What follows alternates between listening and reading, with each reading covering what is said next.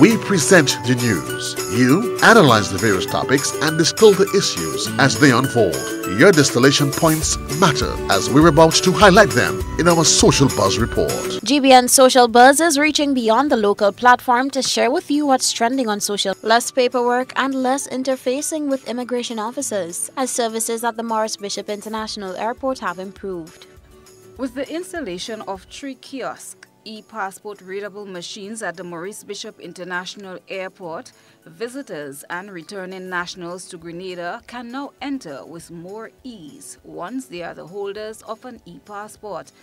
A faster, more efficient service at the Immigration Department is now available with the installation of the updated kiosk e-passport readable machines. Head of the Immigration Department, Superintendent Leroy Joseph, explained that the previous kiosk served only returning nationals. However, the updated machines can now serve people from all nationalities. Social media users took to the comment section to share their thoughts about this latest development. The following views are that of members of the public and not of the Grenada Broadcasting Network. Kate said, "Sad I won't see it." Jacinta added, "It was an ease. Great initiative." Lorena said, "Let's pray that the system don't crash. Great initiative." Everest replied, "All systems do crash from time to time. Remember our traffic lights?"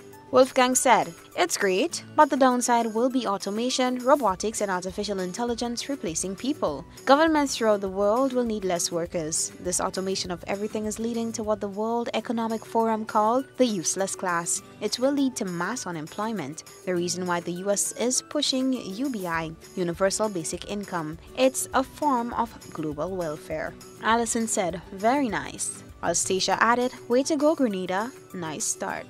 That's what's buzzing tonight. We encourage you, our viewers and listeners, to submit your think pieces on trending topics locally, regionally, and internationally via our Facebook page and YouTube channel. Continue to share your thoughts and concerns with us on our social media platforms.